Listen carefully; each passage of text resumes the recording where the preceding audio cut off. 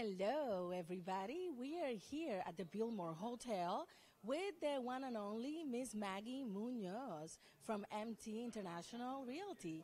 And she's going to talk to us about this amazing event that's going on about investing in Portugal. But she's going to tell us all about it right now. Miss Munoz, tell us everything. Thank you very much. Thank you very much. And welcome.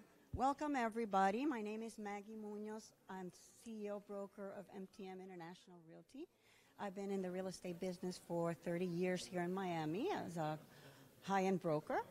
And now, basically, we're doing this incredible event, which is Live and Invest in Portugal. Awesome. Why Portugal? Yes, please tell us about that because it's very interesting that you choose in Portugal, and we want to know exactly the reason why. Please tell us, Ms. Munoz. Since I've been in the tourism industry prior to real estate, I was the vice president of tourism for Miami-Dade County.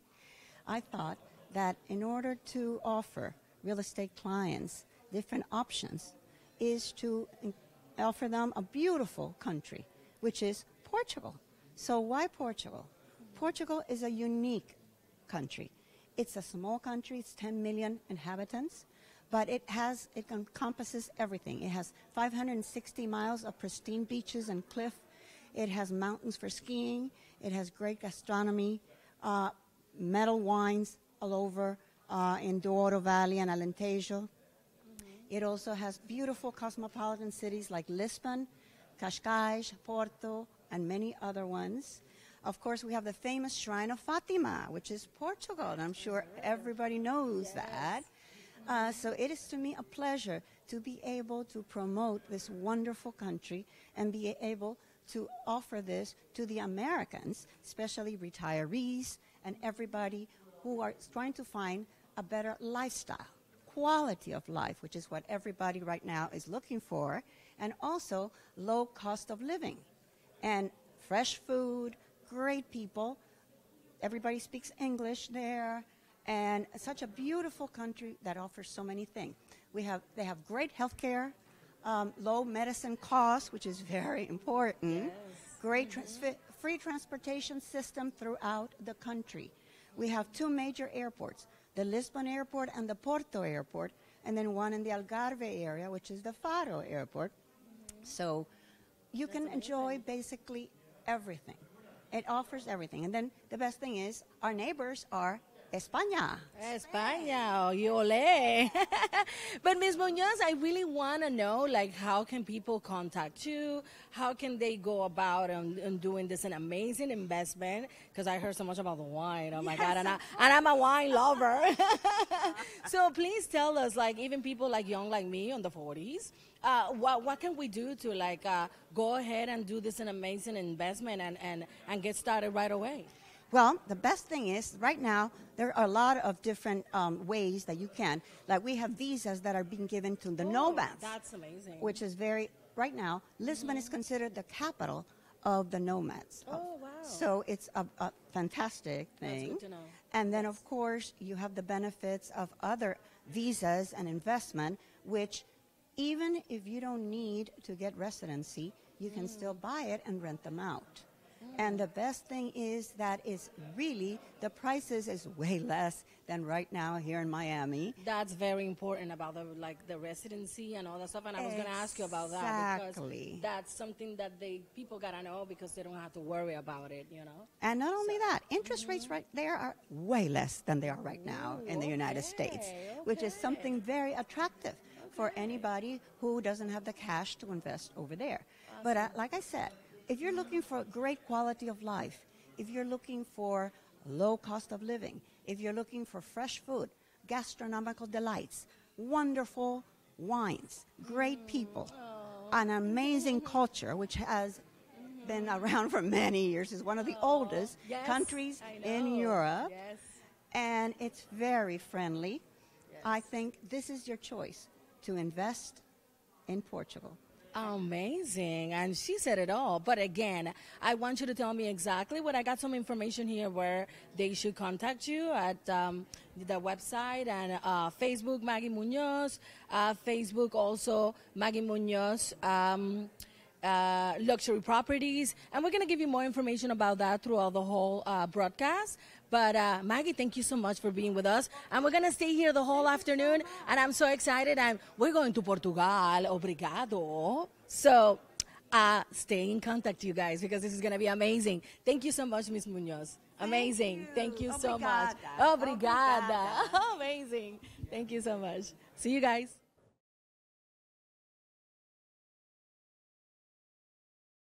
Munoz from MTM International Realty. I've been a realtor in Miami for 30 years, so I'm very knowledgeable of that market here. I was also Vice President of Tourism for the Greater Miami Convention and Visitors Bureau for many years. I was Vice President for COA Bankers and also worked one Sotheby's International. So my real estate background is quite immense. Why am I here? Why Portugal? Portugal is an incredible country right now. It offers, number one, an amazing lifestyle, and that's what everybody's actually looking for. Low cost of living, great health care, low cost medical, medicines, great free transportation system. You have the cosmopolitan cities of Lisbon, Porto, and many others, and then you have 560 miles of pristine beaches and cliffs in the Algarve area. And then you also have beautiful mountains for skiing, which is actually something nobody knows about Portugal. But you have Serra da Estrela, which is up north near Porto, which is fantastic ski resort. You also have the wonderful island of Madeira. That's where you have the Madeira wine. And the most beautiful islands of the Azores, which are only 4 hours from New York, so right in the middle of the Atlantic. So Portugal, in being a small country, a population of approximately 10 million people, you have all these wonderful things. You have the best people, friendly, who speak English, and you can get the best food, fresh food, believe me. You can go to a little beach restaurant, all right? Or to a Michelin star restaurant, which there are many in Lisbon, Cascais, and Porto. So, and the Portuguese chefs are becoming world renowned. So it's fantastic. So my idea here is to present this to you. I want to be your guide. I want to be your point person here in Miami for any of your real estate needs as far as Portugal is concerned, or for that matter, any needs, because a lot of my friends who are here today, they call me, and when they go, they say, what restaurant should we go to? What should we do? So I'm basically like a guide of Portugal, and I really enjoy it, because for me, it means a lot. I started this project prior to the pandemic, okay? I wanted to do this, and unfortunately, like everything, I had to put it on hold. But now today, I see my dream is coming true. And I thank you all, not only our great sponsors who have come all the way from Portugal to be here today, but I thank you for joining us this afternoon. Thank you. Thank you. Thank you. So now, before my time runs out, because everything is time, I am going to introduce our first speaker here, which is Carolina Rendeiro, who's the Honorary Consul of Portugal. So,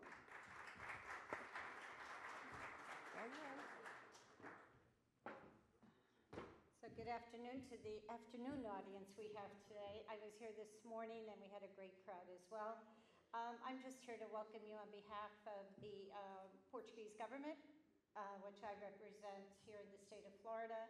And we have 42,000 Portuguese living here in this state, which people are really very shocked to hear because we're well hidden. But in this region, in the south, in what we call our Tri-County area, we have anywhere between 9,000 to 11,000. But just to tell you a little bit about what we do here is that we work with the Caribbean. So the Caribbean all comes to Miami for passport renewals, anything that they need.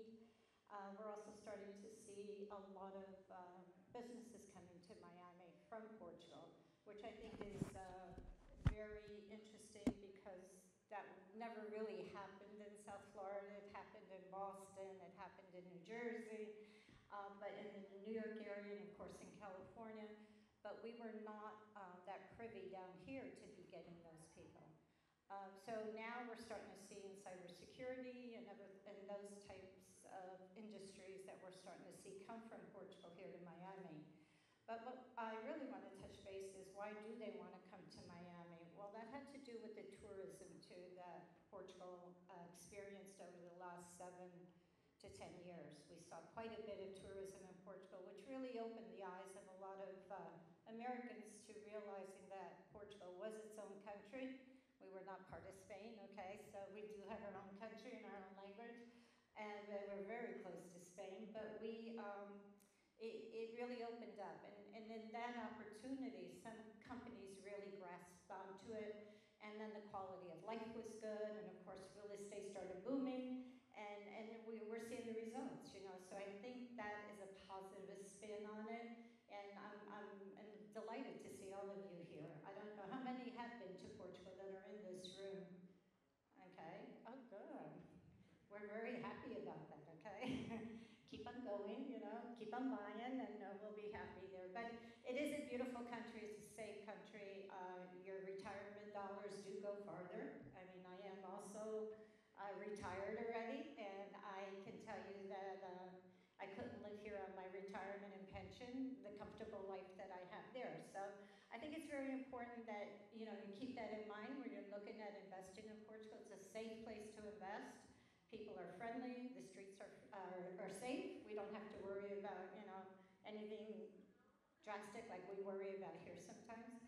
So I welcome all of you to, if you haven't visited Portugal, to visit. If you plan on investing, look at the possibilities you have there to invest. I encourage you to meet with our sponsors that are here today. I think they ask the questions. They have great answers, they're accurate answers. And I always encourage people to, when you're looking to move to another country, really engage with somebody that lives there, that knows the rulings and the laws, and helps you, guides you through that process. So we welcome you in Portugal. In Portugal we have a saying that recebemos de braços abertos, okay? So we welcome you with open arms to Portugal, and we look forward to having you there and investing in Portugal. Thank you.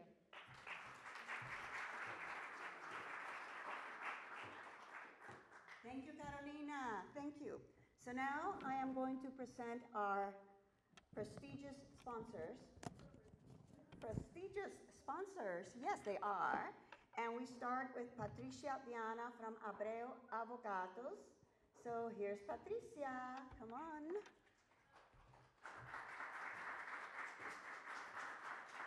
I'm not just Patricia because I never go alone anywhere. I'm with Alexandra.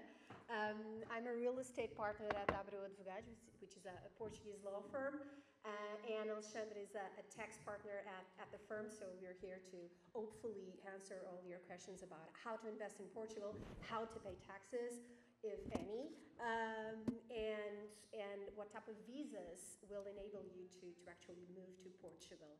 So let's start. Let's see if this works. Let's see if this works. Yes. Okay. So, Alexandra, taking the floor. Okay. Thank you so much. It's a pleasure being here today. We hope you take advantage of everything that we have to say. Bear in mind that the slides have a lot of information. We don't have time to go through everything. So if you want to know more, just reach us when we are on the one-to-one meetings, okay? So, investing in Portugal. We thought that it would be interesting to speak not only in terms of investing, but also living in Portugal.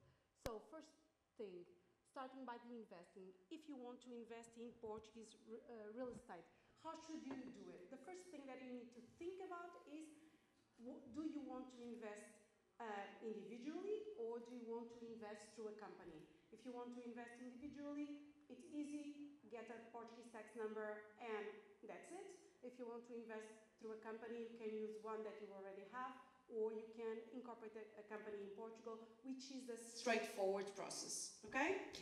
Now, and then you want to really acquire the property. So Patricia, how to acquire a property? So let's, okay. Now, first idea that you need to take with you, well, two ideas. First, anyone, everyone can buy properties in Portugal. You don't need to be a citizen. You don't need to be a resident. You can buy even without a visa. Second, this is a very safe procedure. It's not that red tape. It's pretty easy and very safe, as I said. So, and why? Basically, all properties in Portugal are registered at the Land Registry Office and at the tax authorities. This is relevant because it gives you an idea of the history of the property. It is very easily accessed online, and you can check if the property has encumbrances, charges, if it's pledged, what are the areas of the property, what is really relevant about the thing that you're buying. What are the taxes that are applicable? Alexandra will then explain how to calculate the taxes that you'll be paying. And of course, all the properties in Portugal are licensed by the municipality, construction-wise and use. They are not licensed if they were built before 1951, but if they are relatively new, they are all licensed, so then again, very safe to buy.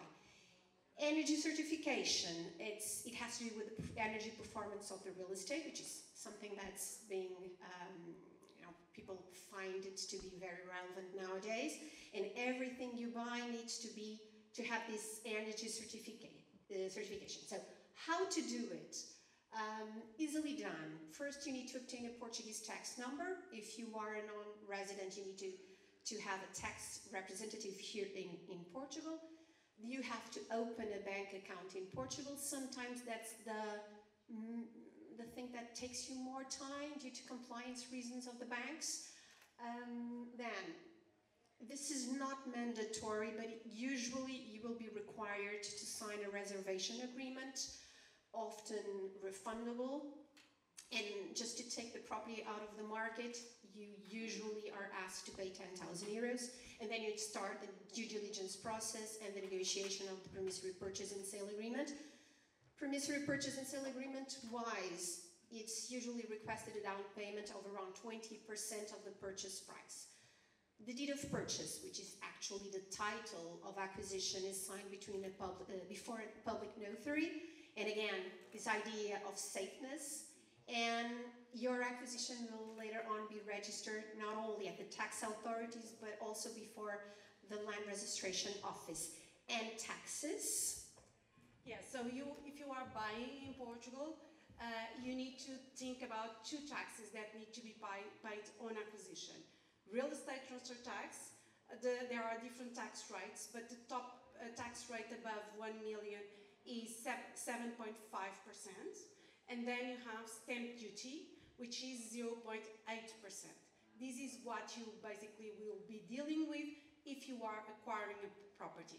After acquisition, of course, you will be the owner of the property, and in that moment in time, there are also taxes that you pay.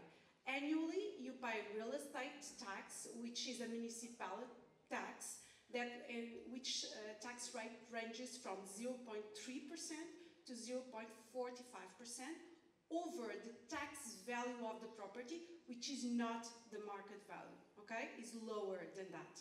Then, for properties above 1.2 million, you can have an additional to the real estate tax, which is also progressive depending on the amount of the value of the house, the tax value of the house, okay? This is basically the taxes that you need to deal with when you are acquiring property. And then of course, you will have, you need to take the decision if you want to explore the investment that you did, so the house that you bought. And in that case, if you acquire directly, then you will have rental income, and these will be taxed at the 28% tax rate. If you use the company, then depends. If you use a non-resident company, you would be looking into a 25% tax rate. If you use a local company, this would be 21%, but it could be lower for the first 50K. It's basically this. Now, Patricia will going to tell us a little bit about visas. I think we're sounding like we're on a rush. Are we moving too fast? No? Okay, a bit, yeah, sorry. A lot of information in 20 minutes. Okay, talking about visas. If you want to either move into Portugal or to get a visa that enables you to enter Portugal whenever you want, stay for whatever time you want to stay, and actually move to through other Schengen countries in Europe, of course you will need to obtain a visa for that purpose. The most famous one is the Golden Visa, which I'm sure you have heard about. Golden Visa is a type of visa that is based on investment, so bringing funds bringing money to Portugal. So by bringing money to Portugal, you will be eligible to obtain a visa that will enable you to access healthcare, access education, live in Portugal and travel throughout the Schengen area. What is good about this visa? This visa became hugely popular because though you will have a resident card or residency card, you will not be obligated, it's not mandatory to actually live in the country. You just need to stay there 7 days per year, which is fantastic if you don't want to, to actually immigrate to another country. Requirements for a golden visa. The funds towards the acquisition or towards the investment must come from abroad. You need to enter Portugal with a valid Schengen visa. You cannot have your name referenced in the Schengen police, and you cannot have been convicted of a felony or a crime punishable with more than 1 year imprisonment. There is the minimum permanence in Portugal, and this is very relevant because some of you have dual citizenship. If you are a citizen of a European Union country or Schengen area country, you cannot apply to the golden visa because you can't freely live in Portugal, of course. Now, there are quite a lot of types of investments that are eligible for visa purposes. I just chose two because there are, well, I would say 90 to 95% of the golden visas that have been granted in Portugal were granted due to the investment either in real estate or in venture capital funds, which Joe will explain to you later on. How is the acquisition in real estate relevant for golden visa purposes, or what type of investments are eligible, direct or indirect through a company? Acquisition of an apartment already built or already being able to be used, and the threshold here is €500,000. Note, you cannot buy an apartment or a house in Lisbon, in Porto, and in the coastal area that is licensed for residential purposes. It must be for services, a store, a warehouse, a touristic unit, whatever, but not an habitation. Then there is another type of investment which is also eligible, and the threshold here is quite, well, much less, which is €350,000, and it goes like buying a house and doing refurbishment works. And the combination of the price of the house with the price of the construction or refurbishment works equals €350,000, therefore becoming eligible for golden visa purposes. If the investment is done in a low populated area of the country, which there are quite a few, then the thresholds will be reduced in 20%. Then, venture capital funds. I'm not going to speak a lot about this because Diogo will, but you need to have an investment of at least €500,000. And this is golden visa-wise. Not sure if you heard the news, but the Portuguese government wants to close the program. Some pressures from the European Union and some social pressures in Portugal due to the lack of habitation for Portuguese nationals to live in. And there were some news by the Portuguese government that they want to close the program. We're not sure when it's going to happen. Other changes in the program that the government enacted last year, they were given sort of a probation period of 1 year to become actually valid and in force. If this will be the case, and if you're really interested in obtaining a golden visa, I would say that this is the moment to start the procedure. We will know, I would say, in a couple of weeks when will the program end, for sure. But I'm positive that we will have until the end of the year to handle this. I'm not going to speak a lot about other visas, but at least not thoroughly, but there are at least 3 types of visas that you may consider as well.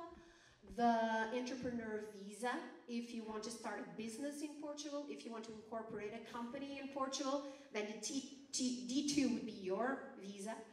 The passive income or retirement visa will be the D7 if you have a source of income which is paid on a monthly basis, generated on a monthly or bi-monthly basis, and you want to actually retire or move to Portugal, the D7 will be the case. And then the digital nomad, which means that if you have an employment agreement here in the US, but you want to actually work abroad for that US company, you can move to Portugal, become a resident in Portugal, and use this digital nomad visa.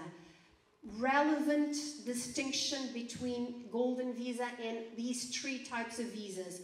While the golden visa doesn't demand that you live in Portugal for more than 7 days a year, which is nothing, it's a holiday, these visas demand that you actually move there. So you need to be 8 months in Portugal throughout the year. So it's an actual move to Portugal.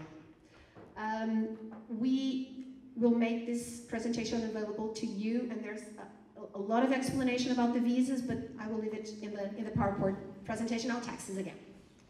Okay, let me just pass this on and tell you that now that you already got a visa, you are prepared to move to Portugal, okay? So the next thing that you need to think of is, how will I be taxed? I'm sure all of you think about that. Now, first thing you already know, the criteria in Portugal is more or less the same as everywhere. If you spend at least 183 days in Portugal, you are the Portuguese tax resident in that respect, okay? So you need to register, and because of that, after registering, you will be subject to worldwide taxation. In order to try to prevent double taxation, we have the non-habitual tax resident regime that guarantees some tax benefits for someone registering and applying to the status, okay? To register, the requirements are very simple. You should move to Portugal, which you already decide to do, and you could not have been tax resident in Portugal for the last 5 years. And that's it. This enables you to register as a Portuguese tax resident, benefiting from the non-habitual tax resident regime. The process in itself is self-explanatory, it's really fast. The application is done online, and nowadays we have an answer really, really, really fast.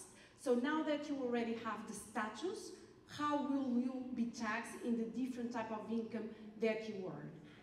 It depends basically of the type of income that you have. And I'm going to summarize that basically in terms of Portuguese source income that derives from an employment or from a self-employed position, like being a consultant or something like that.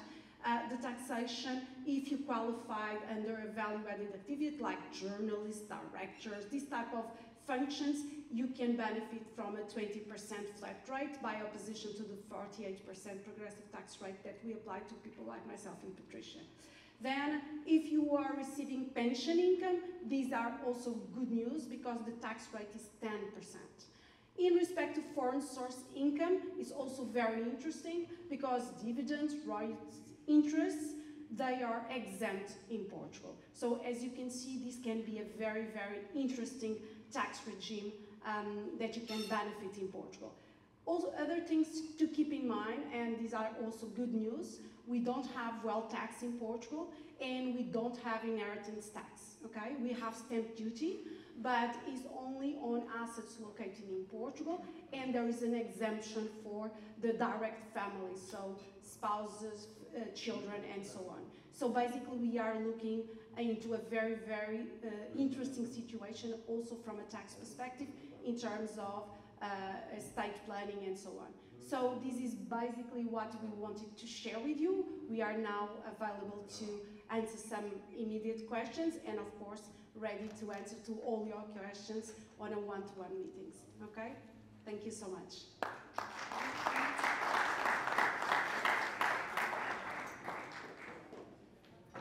Thank you, ladies. So we move on. Our next fabulous sponsor is Diogo Ferreira from Atlanticor. So, no, do you have any questions for the ladies? Because Anybody? you were so clear. Anybody about what they spoke about? Everything's so clear. So clear. Everything is very clear. Oh my gosh. All right, well, anyway, they will be here later on. In case you think of something, they will be upstairs in breakouts and tables, and you can join them and you can actually talk to them one-on-one. So, Diogo, it's all yours. Thank you. Hi, people. It is very strange not to have questions about taxes. Something is wrong. You don't have money, guys. I understand now. You can ask later, no worries. Sorry, let me check if my presentation is here. Is there anyone who can help me? I don't know how to leave this thing. Oh. It's not yours, is it? Yes? It's yours? No, this is the previous one.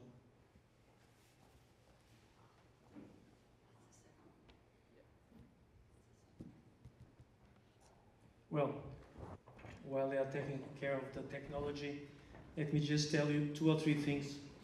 It is strange for me to be talking in America about Portugal. I came here when I was 18. I lived 3 months in a family, and on those days Portugal was a real poor country. I remember my family on that summertime. It was upstate New York in a small city called Oswego. They gave me $50 because Portugal was very poor, and they keep me giving the $50 for Christmas time until I was 38. So they thought I was, it was a real poor country. And I remember on those days that everyone, they were not sure where Portugal was. Portugal was, for most of those Americans on those days, was a province of Spain, and a lot of things changed. And the thing is, how did we get here so fast, and what happened to make all these changes? By 2009, with the crisis, Portugal was in deep problem, not to say deep shit. And the banks, they were broke, the country was broke, and there was a lot of unemployment. The Americans, they didn't know anything about Portugal. The tourism in Portugal just fell apart. It was the most important wealth and industry. And it was amazing how for 2 years or 3 years until 2013, people that were unemployed, they start creating new business. The low costs start flying to Portugal. We create the golden visa. We create some fiscal attractions. Portugal becomes more known. Portugal became, because it was cheaper, more fashionable. We start coming into the news. TAP and some other companies open routes to other countries and America, and suddenly Portugal becomes very trendy. It's the safest country, it's the cheapest to live, it is this and it is that.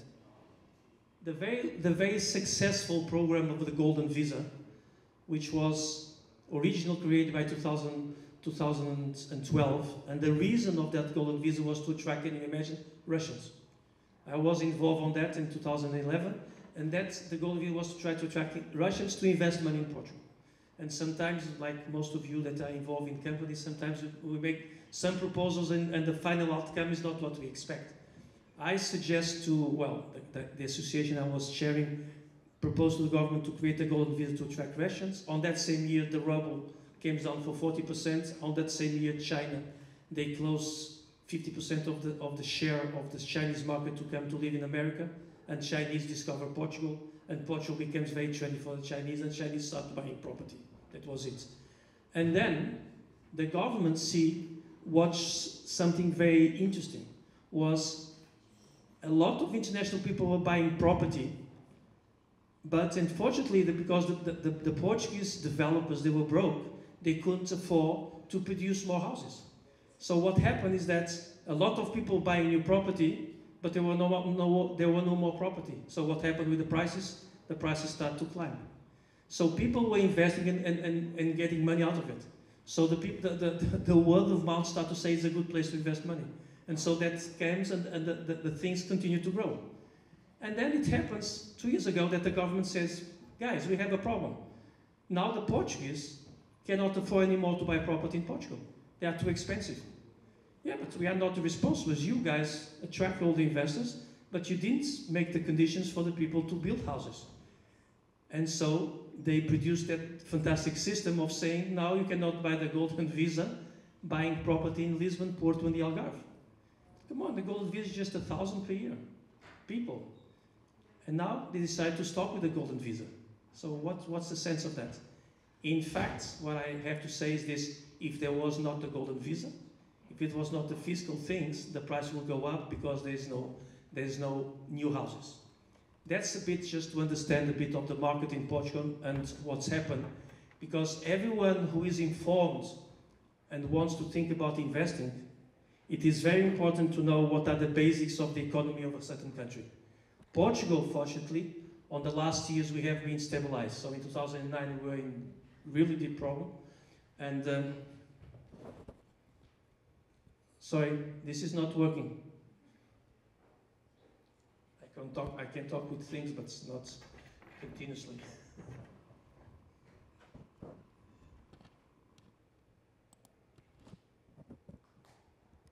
No, it's okay. Thank you.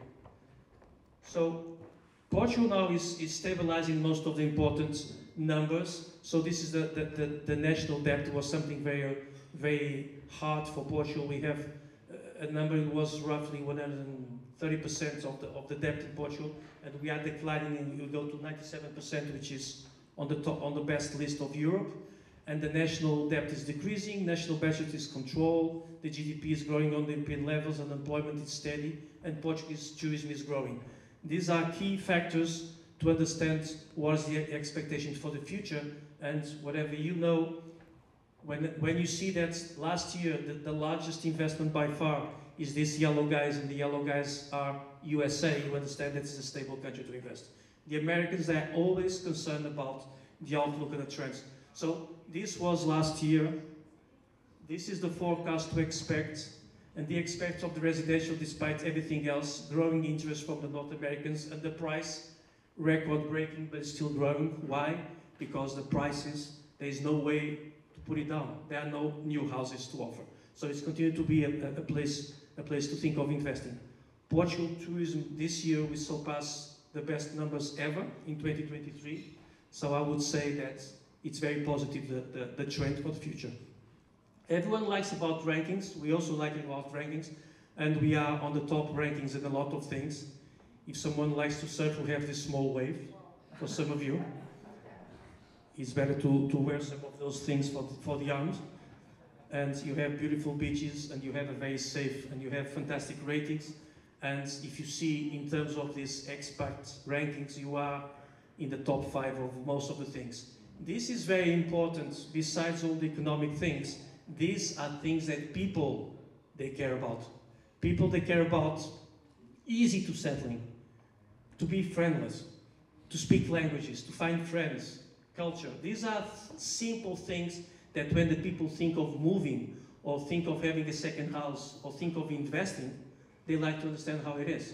Because it's very easy to show economic numbers, but this is something that they give a kind of good expectations for the future. As it was explained before, there's for the golden visa, and I explained before, some 1.5 years ago the government stopped with the golden visa. People to get the golden visa could buy property, but no longer in the big cities. So we knew that the big investors, they don't like to buy property in the middle of nowhere. So we created this fund, which is a venture capital fund, which is a good alternative for investment. Just a certain explanation. Sometimes we forget to explain some details. When you say about the golden visa to give free access to Schengen, Schengen, for the people who might not know the detail, is a space in Europe with 27 countries where it's free circulation of money, capital and employment.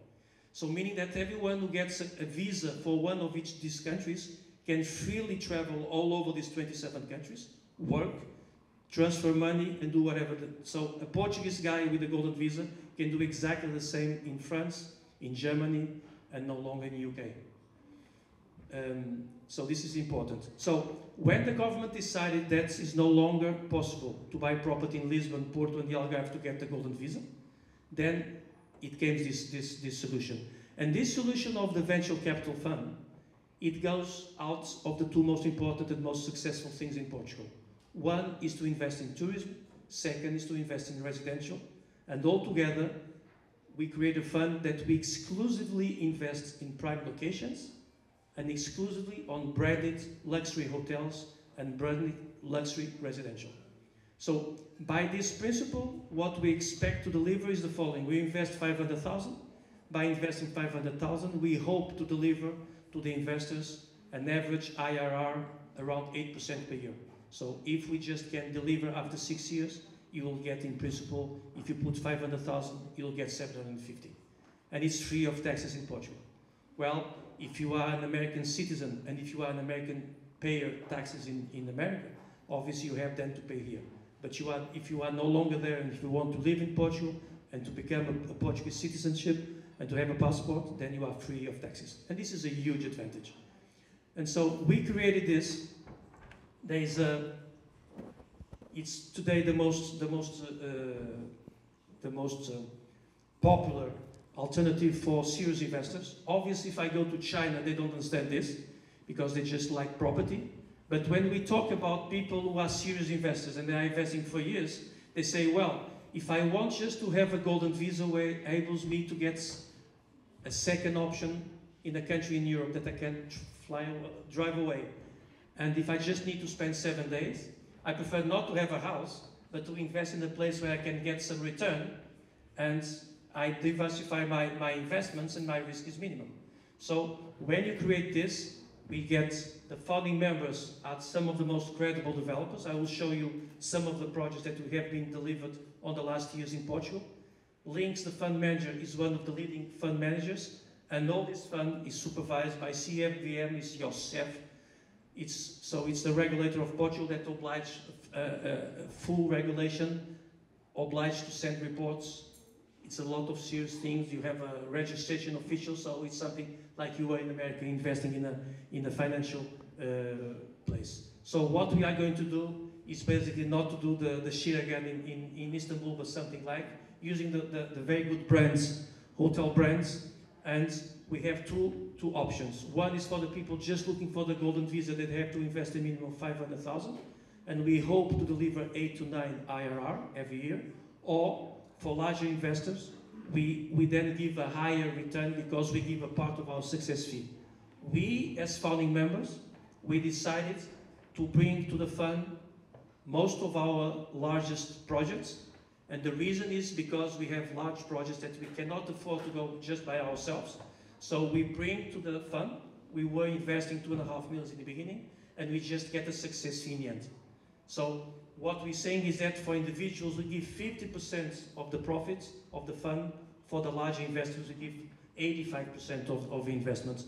And so we are totally aligned with the investors. If the final outcome of this fund is lower than 30%, and I will explain you why, we have a 0 success fee. So we were working for 7 years for free, which is something understandable. These are some of the founding members, and these are the projects that we have been doing in Lisbon in the last years.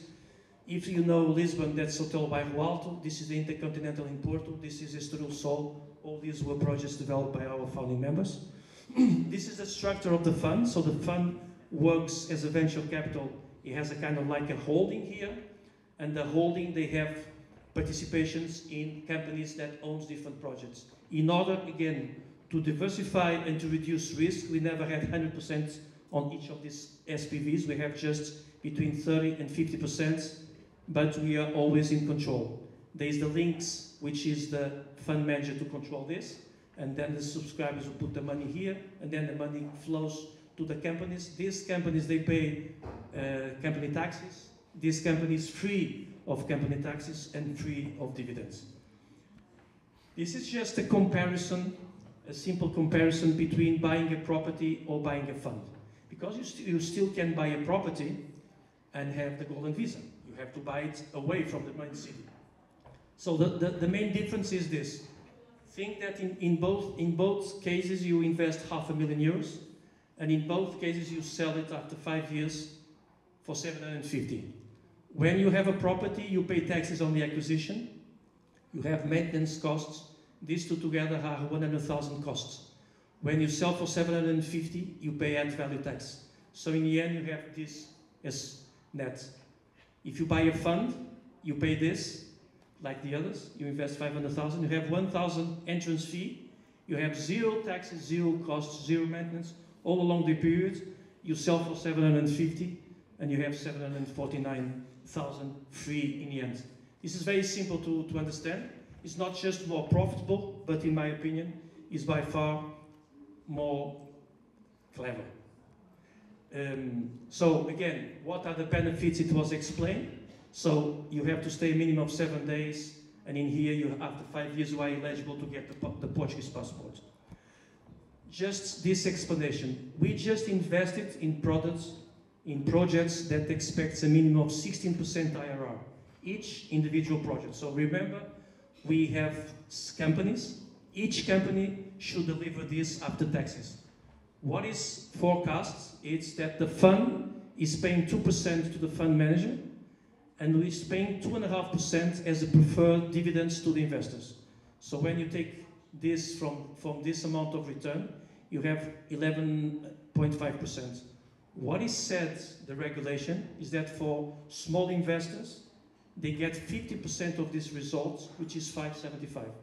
But because we are paying 2.5%, they get 575 plus 2.5, you get 825. When it's larger investors with money over more than 5 million, we give 85%. So the founding members are getting less, but we are having more serious investors. On that case, they get the 2.5 plus 975 is 1227. This is our expectations. Just for you to have an idea, this is our first investment. This first investment is on the coast and one of the best locations in Portugal. We made the financial model. We hope to have 1 year ago, we expect to have some 16 to 17 IRR. We put it for sale, well, not for sale, for reservation, the apartments here.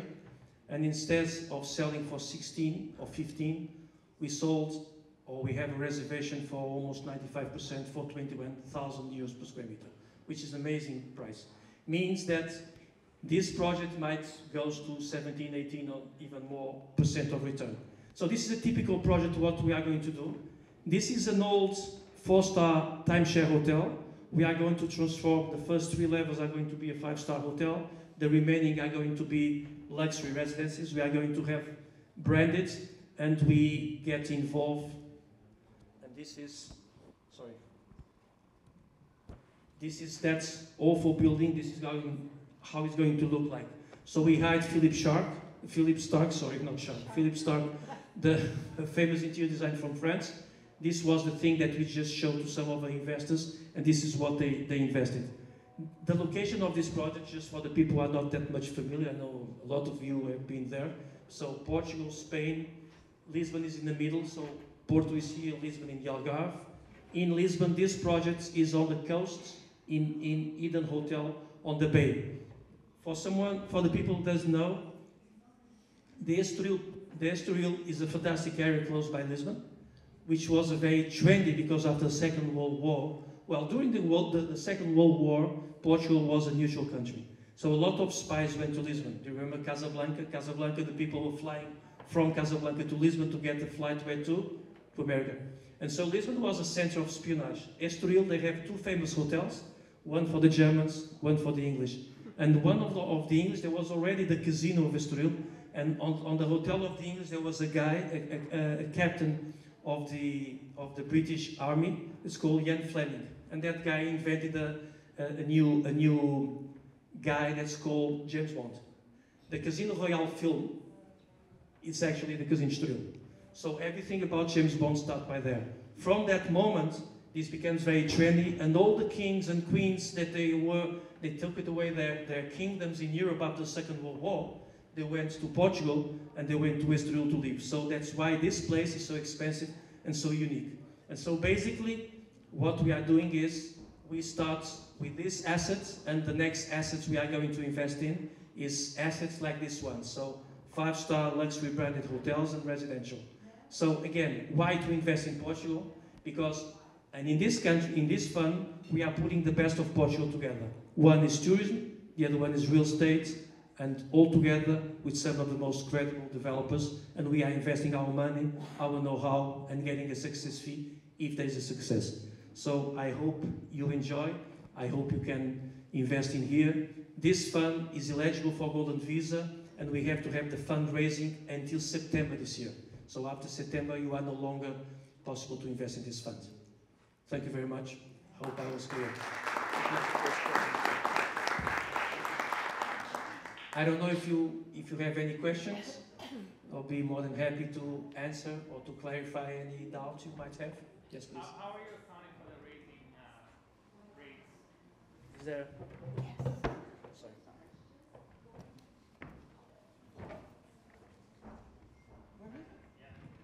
How are you accounting for the raising rates in Portugal in regards to the real estate investment there? Well, we have an increase of 2%. We start these financial models with a 3% interest rates. We are considering now 5% for the next 2 to 3 years, and then a reduction to 4% and 3.5%. That's what we are considering in our model. And I think we are being conservative because the rates in Europe, they are not as high as in America. But in Portugal today, they are still in 3%. But they were pretty much zero before, right?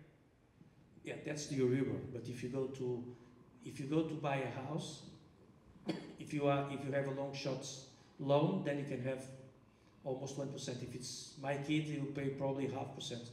But now it's already increased by 1 to 1.5%. But for companies, we were paying 2.5%. We had some loans for this one. We had the loan for 2.5% some 1 year ago. They are talking now of increasing to 3.25%.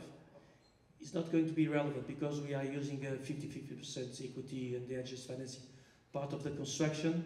And because of the pre-sales we have, all the pre-sales are going to reduce the loan. Okay. Thank you. Here. More questions? No questions. Okay. I'll be over here and up there if you want to talk with me. Thank you very much.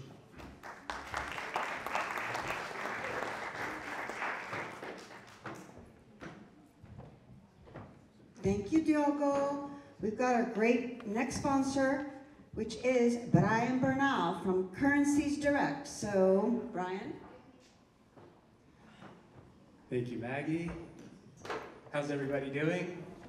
Good. I see some familiar faces. We were chatting earlier today, so that's fantastic. That's great. Let me get situated here.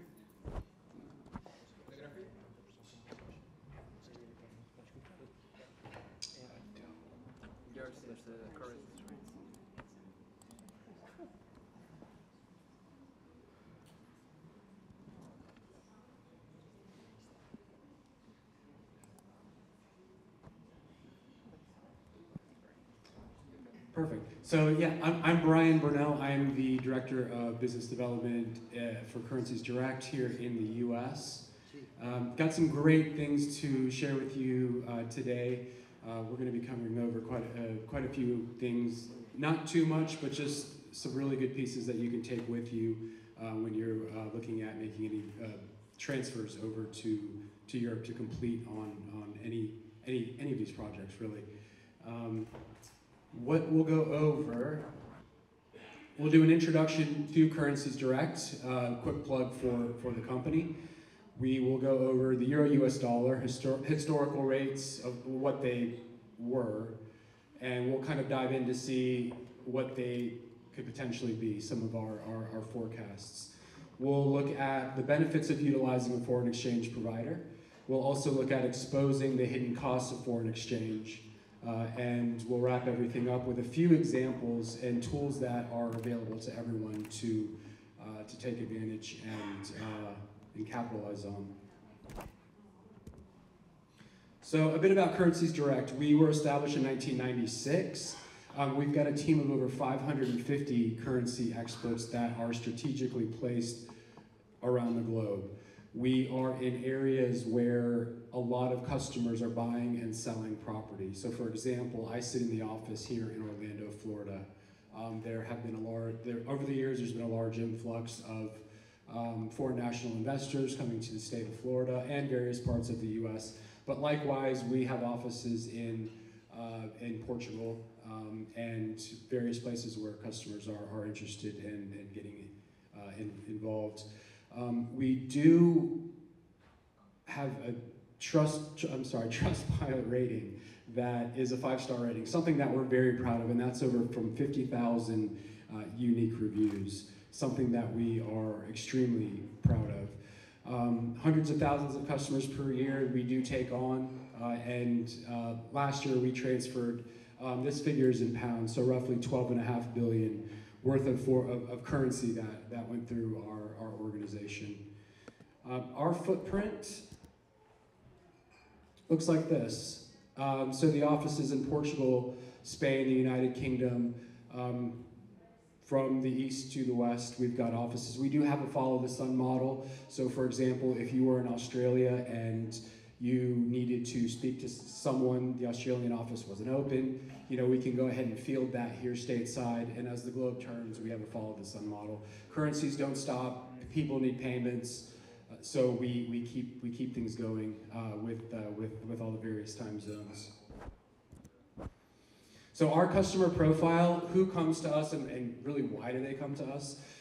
People that are buying and selling property abroad is a very big vertical or a big part of what we do. A lot of it's involved with immigration as well. Our customers and clients, they have overseas investments or they're looking to make overseas investments. They're typically involved with some kind of luxury purchase as well. We do service a lot in the boat, in the nautical yacht industry quite a bit, which is a big part here in Miami. We do get involved also with small and medium enterprises that do come to us for, they want guidance on their foreign exchange, either foreign receivables or foreign payables. They come to us and we help them with that and any of the risk management that goes along with that. So historically, Euro US dollar, two major headlines made news last year. One of which was that the euro hit a 20-year low against the US dollar. And you can go ahead and see that 2007 is where this starts. So you're looking at a good portion of time. So towards the end of 2022, we had these two events take place, a 20-year low against the US dollar, and euro hit parity with the US dollar. It actually went beneath parity for a little bit of time. What does that mean? The euro, the US dollar was 1-to-1, or the dollar was actually stronger than the euro for a couple weeks, actually, during the latter part of September of 2022. When you look at it from a longer term perspective, on some of these levels here, let's just say 2008 to 2009, 155 is where the euro was to the dollar. If you were to look at 2011, 2012, some of the higher levels, some of the mid 140s. So when you break it down into context historically, you're looking at 30, 40, perhaps 50% discounts on where the euro was against the US dollar, which is fantastic for American customers whose base currency is US dollars that are looking to deploy capital into the Eurozone. So you can see this overall trend that has been taking place. And what we're forecasting is for that trend to somewhat continue. On this next slide, you can kind of see it here, and it'll illustrate it a little bit further. This is the US dollar index. If you're an American investor, you typically hold dollars. And this is showing from 2021. Really the first ones out of the gate in terms of raising interest rates, beginning to fight inflation after a bunch of denial about inflation. The US dollar really started to take off. And what this is measuring is the US dollar against a basket of currencies. It's measuring it against the euro, the pound, the Canadian dollar, the Australian dollar, basically your G12 currencies, all up against the US dollar in this particular chart. And it really shows the strength that the dollar has taken recently. There has been a bit of a pullback here. What we are forecasting is for this trend to continue. It may not take out some of the higher levels that it had prior, but for this trend to continue or at least stay elevated. What does that mean in terms of euros? You will be enjoying fantastic entry levels on purchasing euros for any of these projects. So it is great news.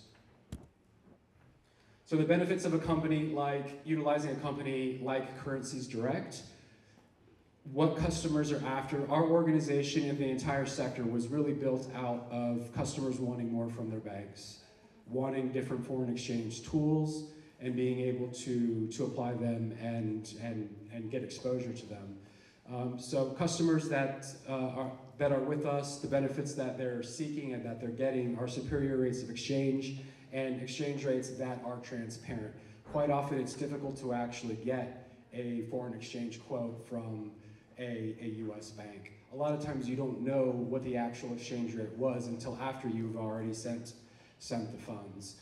We'll go into a price comparison next with what US banks and some of them are offering, but superior rates is one main reason that customers, why it's recommended to use a foreign exchange provider for that. Tailored foreign exchange and payments, speed and efficiency, enhanced beneficiary screening and validation. We deal with customers quite often who have never sent an international transfer ever in their life, and they're just about to send $500,000 across the world. They're looking at banking details that they've never seen before in different formats. We can go ahead and help them out with that, do enhanced beneficiary screening just to make sure all the information is correct, so no transfers go awry. Again, something that banks don't offer. We'll ensure that full amounts are received by beneficiaries. What that means is that if you, let's just say, need 400,000 euros to be sent and actually hit a lawyer's account or a notaire or wherever funds would need to go, that the full amount shows up, that it's not short 50 euros or 100 euros, or it's been clipped along the way by different intermediaries. So we'll ensure that full amounts are received by beneficiaries. We do have expert guidance. We speak to clients constantly that are looking to navigate the foreign exchange market, and we can give an expert perspective on that. And again, tools for foreign exchange that banks don't simply offer. So here's an exchange rate comparison, what I was speaking about. For this particular exercise, we're going to utilize the interbank rate of 1.0625. And just to give an example, that's kind of where the rate was ticking out this morning. Now we're looking at 105.90. So some of the moves, and that was at this morning's meeting, where this rate was was close to where the rate was. Now the interbank rate is a little bit lower, but that's the rate that you'll see on CNBC, on Bloomberg. If you were to turn on any financial media news, the interbank rate is what you would see on as the quote. Customers and clients, retail customers, don't get that rate. That is the rate that these banks, companies like Currencies Direct, are buying and selling at to each other. So what happens is they all apply their margin on top of that, and so you would be looking at a rate roughly around 106.86 if you were to utilize Currencies Direct or a foreign exchange provider. And compared to some of the major, these are the big investment banks or money center banks here in the States, the savings is usually about 3 to 4% when transferring funds. So when you're talking about trying to achieve 300,000 euros, as coming up with Bank of America, you'd be saving $9,150 by utilizing an FX provider on that one particular transfer, as opposed to accepting the rates that a lot of the U.S. banks are offering. That can include a host of other banks on there. I just put the three major ones just for an illustration purpose. So how does it all work? It's quite simple to take advantage of the exchange rates. You can create an account It's simple. It's a digital online journey to be able to do so. You don't need to fund the account. It can just sit with no funds in it until you're ready to use it. You can simply secure a great rate with us over the telephone. We do have a state-of-the-art online platform and app, should you wish to use that and kind of self-serve. We have customers that love to self-serve. We have a lot of clients that want to speak to us before every single transaction, all of which is fine. And you simply make your transfer. Let us know where you need the funds to go, and we'll go ahead and send the transfer for you. And it is that simple. FX tools that are available to you. This is where it really shows where, apart from the cost savings of the actual rates of exchange that you get, these are other tools that we can use to tailor something that you might be looking for. And I can give a few examples here. So for example, currency wallets or multi-currency accounts, we do have those. A lot of customers lately that have been getting involved in Portugal or are in need of purchasing euros have been taking advantage of all of these, but in particular, the multi-currency account. What does that mean? It means that you can actually purchase euros and hold them into a euro account, an account that's in your name, and you don't need to use them as of yet if you wish. We can hang on to them for a later date if you need them sent down the road and a couple months from now, or you can stockpile some euros because you're planning on getting involved with something that requires euros. We can go ahead and hold on to those for you in an account. And it's not just euros. With these particular, and that question came earlier today from another gentleman, it's multi-currency accounts and it can hold up to 32 different currencies. Things that aren't offered here stateside from banks. An interesting one was this morning. So we do have we do offer forward contracts as well. And what a forward contract is you can lock into an exchange rate for a period of time, all the way up to 2 years. There was a gentleman this morning who is looking at purchasing property in Portugal. He's also looking at getting involved in a few other areas. He has 2 properties on the market here in Miami, very sizable amount of proceeds that will be received. He wants to take advantage of the exchange rate today, but he doesn't have the money. The properties are still on the market and they haven't sold yet. With a forward contract, he would be able to take advantage of the rate today for a future payment date of when he would need to settle and actually have the dollars available to complete the transaction. Once the dollars are available, he'll go ahead and send those to his Currencies Direct account, and we can go ahead and release the euros wherever he would need to. So he's taking advantage of the actual exchange rate today, as opposed to waiting for the properties to sell, not knowing what the exchange rate is going to do at that time. So it's a good way to hedge or manage any type of risk. And then market orders or limit orders. If there's a rate that you would want to achieve, customers will come to us and say, Brian, I want to transact when the rate is 102. Let's go ahead and put an order in there, and when that rate is available, it could be in the middle of the night. It seems to always happen that way when you're not watching, and the rate does there's a spike in the rate or a drop in the rate. You can capture it with those limit orders. It's a good way to budget as well. If there's a certain amount, a certain US dollar amount that you want to utilize, we can figure out which rate would be the best rate for you to achieve a certain amount of euros that you would need for a particular project or whatnot. So all of these are customizable. They've got a lot of different ways to be used, and we can help you if that's something that you're interested in. But just by asking a few questions, and we can make some recommendations for you. So key takeaways for you guys.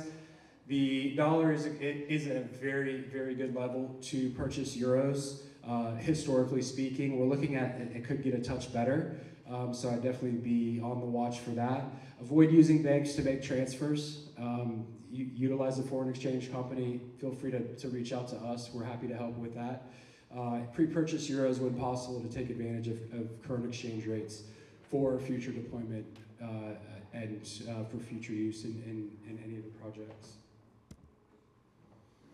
So we do also have another organization, a very, very strong organization, Black Tower Financial Management. They'll be around. They are involved with financial planning for U.S. non-residents, retirement planning as well for U.S. non-residents, cross-border tax planning, things of that nature. things with your US investments, your 401ks, your IRAs, your pensions, your government pensions, if you have one, a business pension, things of that nature, how to kind of manage that, and if you have a new life in a different country. Oh, yes, that's Taylor Sattler. That's who you want to speak to about that. And the gentleman next to him is Gavin as well. He's shy, he doesn't want to stand up. But yeah, great firm. And yeah, that's all I have. If you don't have time today to speak, I'll be here for the duration. Any questions that you may have, that QR code, if you can plug in your details there, it will hit my desk. I can follow up with you, give you a phone call, etc. But yeah, if anyone has any questions, do we have time for questions? Yeah, are there any questions at all at this stage? Yes.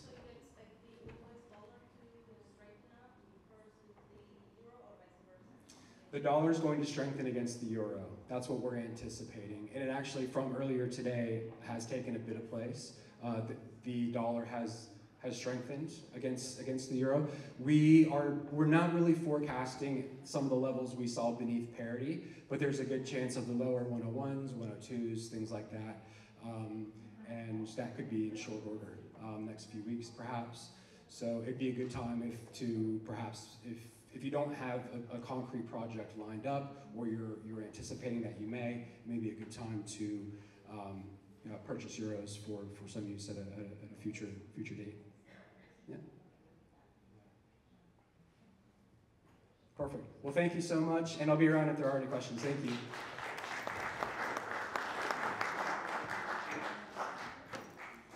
Okay, our next sponsor is Brightman Group, and hello.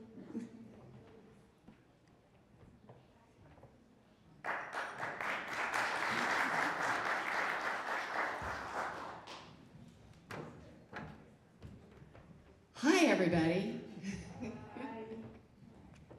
So my name is Ann Brightman. I am from the Brightman Group Real Estate Company. I'm the last person to speak to you this evening, so I will try to keep it short. I am a native Texan, which you all may be able to tell from my accent already. But I am here today to actually share with you all my experience as an American moving to Portugal. And I can honestly say that it was one of the best decisions of my entire life. And what I've been able to do in a short period of time, 6 years since I moved there, to build a business, a successful business, an award-winning real estate agency, is something that I don't feel like I ever would have been able to do in any of the other places that I have lived in. And I'm here to tell you, Portugal is a great place to do business. And not only that, and maybe more importantly, Portugal is just a great place to live. And I wake up every morning and I'm so thankful that I am in that country for a number of reasons. But I'm going to tell you all a little bit about my journey, just a little bit, because afterwards, if you want to come upstairs to the breakout room, you can pick up a magazine that'll tell you the whole story about how this was done. But my story really begins in Barcelona, in Spain. And I have been in real estate in both Brazil and the US before moving to Barcelona. But what really got me, and I believe this was in 2016, was that coming to Europe was such a different experience for me. It was something really unique as an American, moving over and actually experiencing the culture and the lifestyle and the proximity that you had to all these amazing countries that were only a few hours away. So my partner and I were thinking about settling in Spain, and we actually started investigating that, and we found out that tax-wise, it absolutely wasn't going to make sense. And in addition to that, actually, I spoke Spanish. I do speak Spanish, but I didn't realize until I went to Spain that I don't speak that Spanish. So communication was a little bit of a complication. But along the way, even our own lawyer started telling us, you need to go check out Portugal. You should find out about the tax situation in Portugal. Go check it out. So we planned an exploratory trip. And we did go to Lisbon, Porto, and Cascais. And when we got to Cascais, we felt like we had come home. Portugal, the whole country, is an amazing country. There's so much to offer. It's a really small country, 10 million people, but it's incredibly diverse. And there's so much to offer and so much to explore. And so when we went to Cascais, we found what we were personally looking for. And what was that? It was a warm and welcoming community. It was, I speak Portuguese, but my partner does not. So it was really important to him that we find a place that he was going to be able to communicate in and settle in easily. And there's a very big expat community in major urban centers throughout Portugal. And it's easy for foreigners to settle in. It's easy to make friends because people are coming from all over. And it's amazing the attitude and the mindset that they come with. It's so open and so welcoming and so easy to fit in, to find your tribe. So we loved it. And we actually, both my partner and I are savvy investors. I'm in real estate, right? I have a real estate company. But we felt so in love with this country that within a span of 10 days, we actually decided we were going to move there, and we bought a house. So that was really a crazy decision when I look back on it. And I kind of wonder about what our reasoning was. It was suspended because the country it's like it cast a spell over us. So we